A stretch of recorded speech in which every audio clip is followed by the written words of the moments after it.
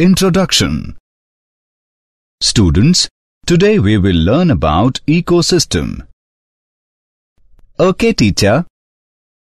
Anybody knows what is an ecosystem? Yes, teacher. A system that includes biotic factors and abiotic factors functioning together as a unit. Very good. What do you mean by biotic factors? It includes all the living things. And what is an abiotic factor? It includes all the non-living things such as sunlight, which helps living things to grow. Well said. In this lesson, you will learn the functioning of an ecosystem.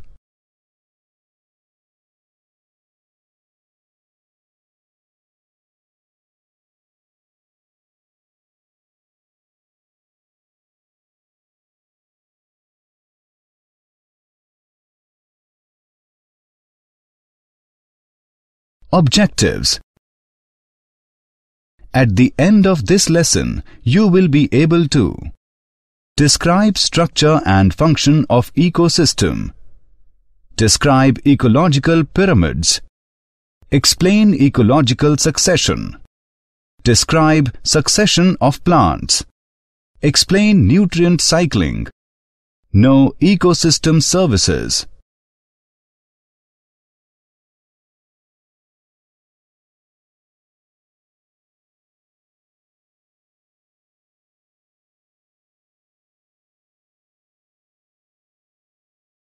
Ecosystem, structure and function. An ecosystem consists of all the biotic and abiotic factors in an area and their interactions. The arrangement of organisms in each ecosystem forms one or more layers or strata, each comprising the population of particular kind of species is called stratification. Stratification also occurs in large bodies of water such as lakes and oceans. In these, the layers are distinguished by light penetration, temperature, amount of dissolved oxygen, etc. The major functions of an ecosystem are productivity, decomposition, energy flow, nutrient cycling.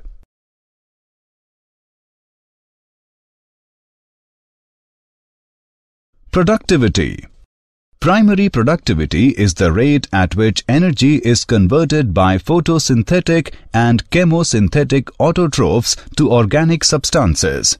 It is expressed in terms of weight per gram square or energy kilocalorie per meter square. The rate of production of biomass is called productivity. It is expressed in per gram square per year. Productivity can be divided into gross primary productivity (GPP) and net primary productivity (NPP). The total amount of productivity in a region or system is gross primary productivity. A certain amount of organic material is used to sustain the life of producers and the remaining amount is net primary productivity (NPP). For example, a certain amount of GPP produced by a plant is utilized by the plant itself for respiration. NPP is equal to GPP minus energy lost in respiration. The rate of increase in the biomass of heterotrophs per unit time and area is called secondary productivity. Primary productivity depends upon the availability of nutrient and various environmental factors.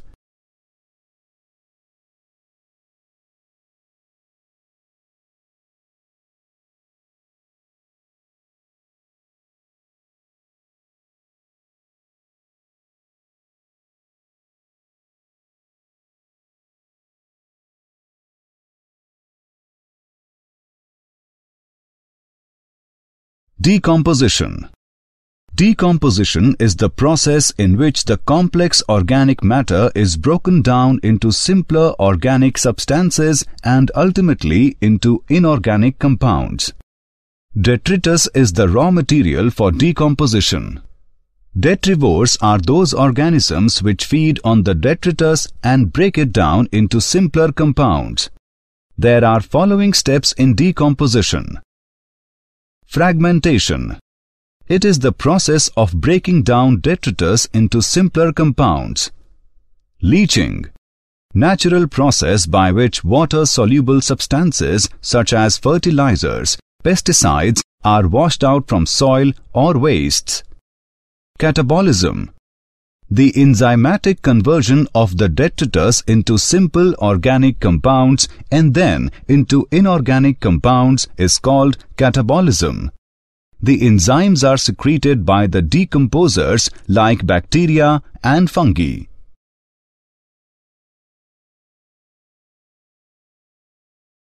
Steps of decomposition. Humification. The process of formation of humus is called humification. The creation of humus in soil after interaction with bacteria which has broken down dead and dying biological matter into humus. The created humus decreases the rate of decomposition. Mineralization. It is the process in which the humus is degraded by certain microbes and inorganic nutrients are released.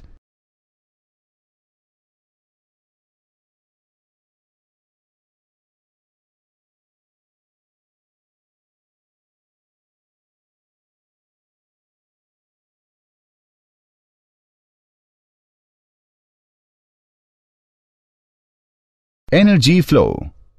Producers are generally chlorophyll-bearing autotrophic organisms which prepare organic compounds from inorganic raw materials with the help of sunlight through the process of photosynthesis. The green plants are regarded as the producer in the ecosystem. A consumer is the organisms that obtain nutrients or food from other organisms. This is also a heterotroph. All the animals shown in the figure are consumers and so on. Consumers are of two types. They are herbivore and carnivore. Herbivore. Herbivores feed directly on plants. They are also called first-order consumers. For example, grasshopper, deer, etc. are some herbivores of a terrestrial ecosystem. Protozoans, mollusks, crustaceans, etc. are some herbivores of an aquatic ecosystem. Carnivore. Carnivores. Carnivores are animals which feed or prey upon other animals. The carnivores which feed upon herbivores are called primary carnivores or second-order consumers. For example, frog, birds, fox, cat, etc. The animals which feed upon the primary carnivores are called secondary carnivores or third-order consumers. For example, owl, peacock, tiger, lion, etc. Secondary consumers are preyed upon by some larger carnivores. They are called tertiary consumers and so on. The larger carnivores such as lion, tiger, etc., which cannot be preyed upon further, occupy top position in the food chain and are called top carnivores. An animal which is able to consume both plants and animals are called omnivores. For example, human being. Decomposers are saprophytic microorganisms such as bacteria and fungi, which obtain their food from dead bodies of producers and consumers and their organic wastes. Decomposers are often called microconsumers because of their small size. The transfer of food energy from the source in plants through a series of organisms with repeated eating and being eaten is referred to as food chain. The grazing food chain always starts from green plants to tertiary consumer level, and green plant is the first organism to absorb solar energy. Whereas the detritus food chain starts from detrivores, in this food chain, bacteria and fungi are the first ones. The interconnection of food chains in an ecological community is called food web.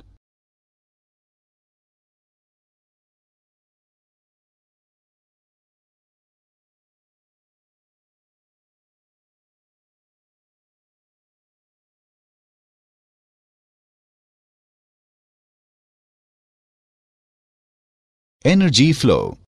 Trophic level.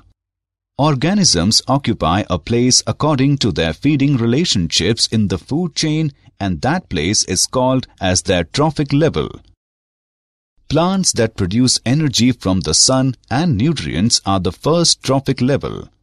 After that, herbivores that eat plant are at second trophic level. At the third level, first level carnivores are present because they eat herbivores. At the fourth level, second level carnivores are present because they eat first level carnivores. The amount of living material present in different trophic levels at a given time is called standing crop. The amount of energy flow decreases with successive trophic levels. Producers capture only a small fraction of solar energy, and the bulk of unutilized energy is dissipated mostly as heat. Part of energy captured in gross production of producers or gross primary production (GPP) is used for maintenance of their standing crop, respiration, and for providing food to herbivores. The unutilized net primary production (NPP) is ultimately converted to detritus, which serves as energy source to decomposers. The herbivores provide energy to the carnivores, and the unutilized energy is passed to the decomposers.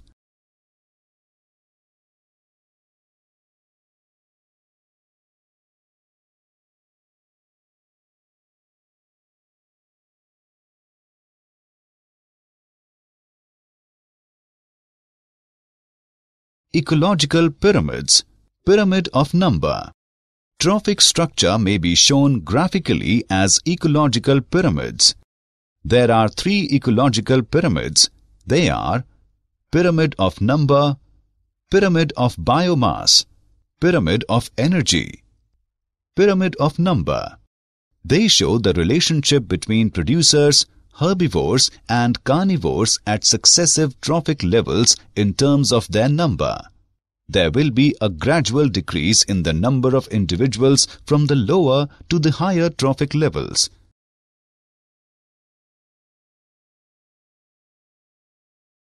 Pyramid of biomass. Pyramid of biomass. It is a graphical representation to show the relative amounts of biomass at each trophic level.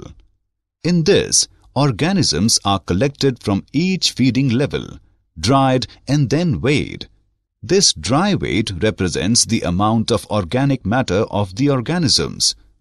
In aquatic ecosystem, the pyramid of biomass is inverted shaped as it shows a sharp decrease in biomass at higher trophic level.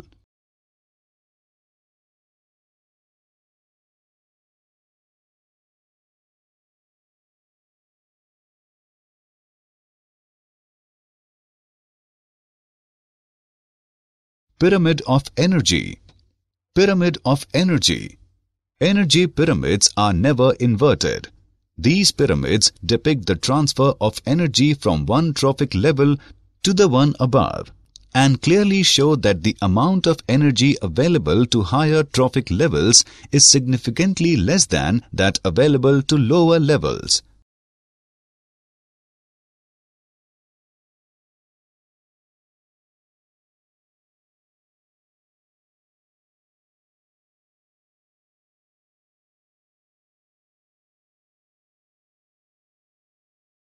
Ecological succession. The progressive replacement of one dominant type of species or community by another in an ecosystem until a stable climax community is established is called ecological succession. The entire sequence of ecological communities successively occupying an area from the initial stage to the climax is called SER. Characteristics of succession. It tends to progress from unstable biotic community to stable biotic community, that is, complete adjustment with the environment. Its seral stages are so regular and directional that an ecologist can often predict the sequence of future communities. In successive seral stages, there is tendency towards increase in species diversity, total biomass, niche specialization, and humus content of the soil. It tends to progress from simple food chains to complex food webs. The habitat tends to modify from aquatic or dry conditions to mesic conditions. Succession of plant and animal communities occurs side by side. However, plant succession is easily visible.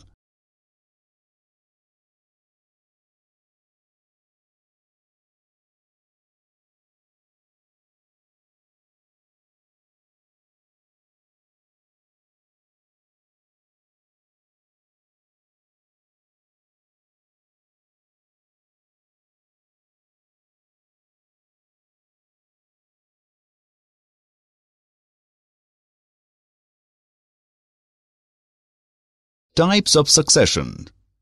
There are two types of succession: primary succession, secondary succession. Primary succession.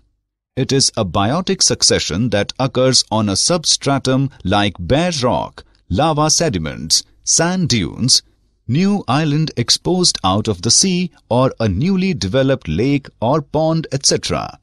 Such a substratum is quite hostile to first life or prior community. Under such conditions, only a few simple and hardy organisms survive. The sequence of succession stages of a primary succession is called Pricer. Primary succession following glacial retreat. 1. Bare rock left after the retreat of glacier. 2. In time, mosses and lichen start to colonize the rock. As they die, organic matter is added to weathered rock particles, making simple soils. 3. As the soils develop, grasses and small herbaceous plants start to grow. 4. Deeper soils hold more water. 5. Eventually, trees establish, leading to the development of a climax community on mature soils.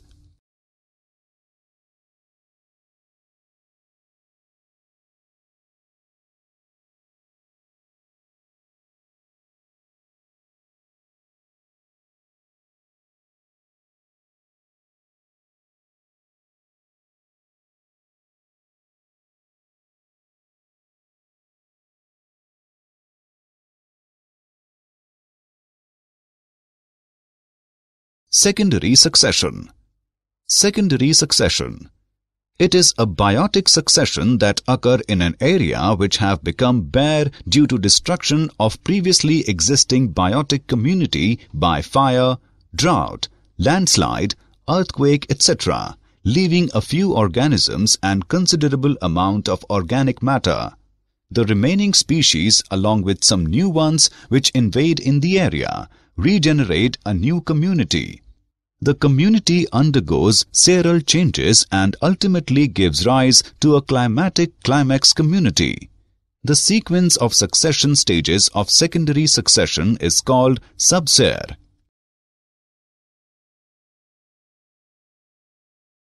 Succession of plants. There are 7 stages in succession of plants. Plankton stage. The spores of planktons reach to a newly formed water body through wind or animals. The planktonic stage mainly includes minute autotrophic organisms such as green flagellates, diatoms, and cyanobacteria. These are called phytoplanktons. The population of phytoplanktons is balanced by zooplanktons that feed on the phytoplanktons. Death and decomposition of phytoplanktons mix with silt and form a soft mud at the bottom of pond, which favor the growth of next seral stage. Rooted submerged state. The soft mud mixed with organic matter favors the growth of submerged plants like Potamogeton, Hydrilla, Balisneria, Utricularia, Zenitalia, etc. They are rooted in the mud and fill the water. Accumulation of silt and sand around the plants make the water body shallower. Death and decay of submerged plants enrich the newly formed soil with humus. This makes the area less fit for the submerged plants and more suitable for the next cereal stage. Floating stage. The area is invaded by the species of floating-leaved anchored plants like Nymphea, Nelumbo, etc. These plants make the water rich in mineral and organic matter. Some free-floating species like Azolla, Lemna, Wolfia, Pistia, Spirodella, Eichhornia, etc. also appear there. Rapid growth of floating stage further builds up the bottom and makes the water shallower on the periphery. Reed swamp stage. The amphibious plants like Typha, Phragmatis, Sagittaria, Scirpus, etc. replace the floating plants in the area. These plants produce abundant amount of organic matter and transpire huge amount of water. These plants build up shore by setting down sedimentary material and humus. The substratum now changes to a marshy soil. Marsh meadow stage. The marshy shore of the water body is invaded by carex, cyperus, juncus, etc. Some grasses like Themeda, Decanthium, and some herbs like Caltha, Campanula, Polygonum, etc. also inhabit the area. The plants add more humus in the area. Woodland stage. At this stage, the area is invaded by some shrubby plants which can tolerate bright sunlight as well as water-logged conditions. For example, Cephalanthus. They cast shade and make the soil dry by rapid transpiration. Some trees capable of tolerating sunlight and water logging such as Populus, Alnus, etc. also invade the area. These plants further lower down the water table by their transpiration and build up more soil. Climax forest. The previous occupants disappear and give place to more shade-tolerant and mesophytic species. Thus, the area once under deep water becomes finally transformed into a forest. It should be remembered that the nature of the climax community will depend upon the climate. A forest community will develop only if the climate is moist. In dry climate, the climax community may be grassland or some other xeric community.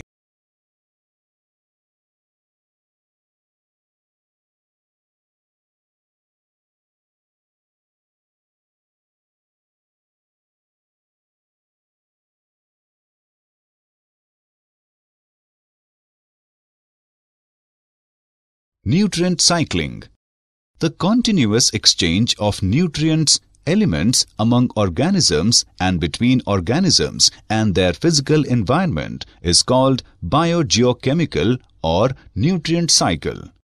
Types of nutrient cycle. Gaseous, sedimentary. The source of gaseous nutrient cycle is present in atmosphere. Examples of gaseous nutrient cycle are carbon, nitrogen cycle, etc. The source of sedimentary nutrient cycle is present in crust of earth. Examples of sedimentary nutrient cycle are phosphorus, potassium cycle, etc.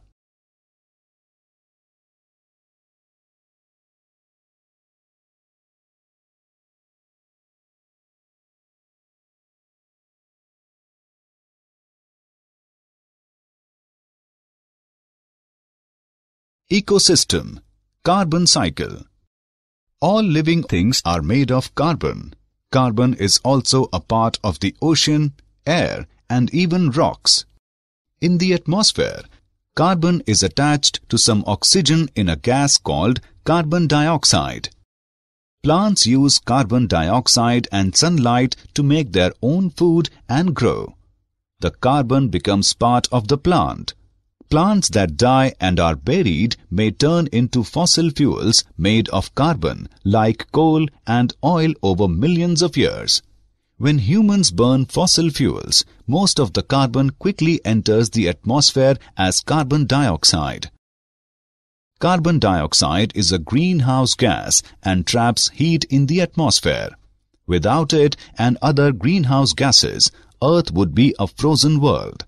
But humans have burned so much fuel that there is about 30% more carbon dioxide in the air today than there was about 150 years ago, and Earth is becoming a warmer place. Ecosystem, phosphorus cycle. The phosphorus cycle is a sedimentary cycle. The atmosphere is not a reservoir for phosphorus, nor does microorganisms fix phosphorus as they do nitrogen. Phosphorus enters the biosphere almost entirely from the soil through absorption by plant roots. Weathering of rocks contain phosphate materials, chiefly apatite Ca5PO4-3OH, results in the relatively small pool of inorganic phosphorus available for organismal use. In most soils, the major amount of phosphorus absorbed by plants comes from organic molecules that undergo decomposition, releasing phosphorus in plant-available inorganic forms. The release of organically bound nutrients to plant-available forms is termed mineralization. Phosphorus is used by organisms in energy transfers as a component of nucleic acids and as a structural element of membranes.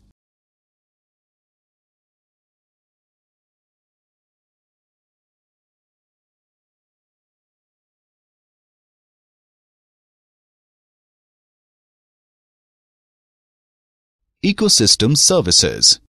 Ecosystem provides following services: maintenance of gaseous composition of the atmosphere, climate control by forests and oceanic systems, natural pest control, formation and protection of soil, conservation and purification of water, nutrient cycling, etc.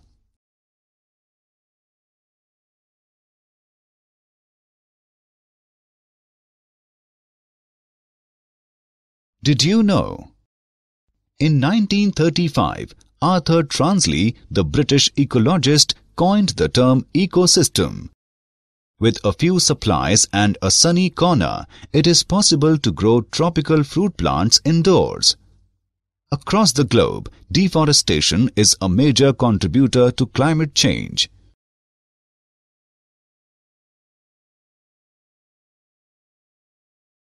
Summary. Let us summarize what we have learned. An ecosystem consists of all the biotic and abiotic factors in an area and their interactions.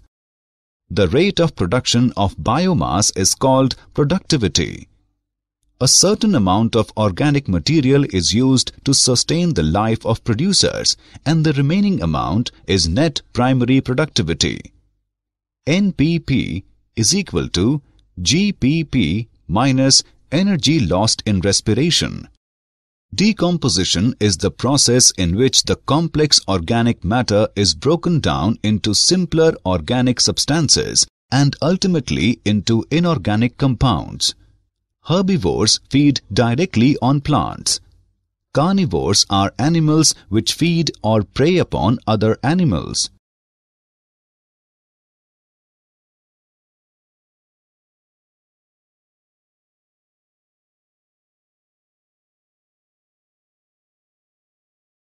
An animal which is able to consume both plants and animals are called omnivores, for example, human being. The transfer of food energy from the source in plants through a series of organisms with repeated eating and being eaten is referred to as a food chain. The interconnection of food chains in an ecological community is called food web. Organisms occupy a place according to their feeding relationships in the food chain, and that place is called as their trophic level. Trophic structure may be shown graphically as ecological pyramids. The progressive replacement of one dominant type of species or community by another in an ecosystem until a stable climax community is established is called ecological succession.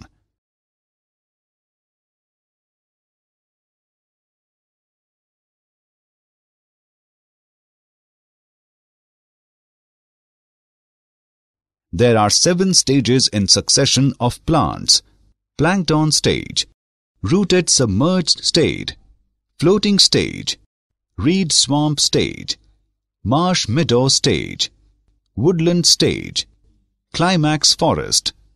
In carbon cycle, the reservoir pool is atmosphere or hydrosphere. In phosphorus cycle, the reservoir pool is lithosphere.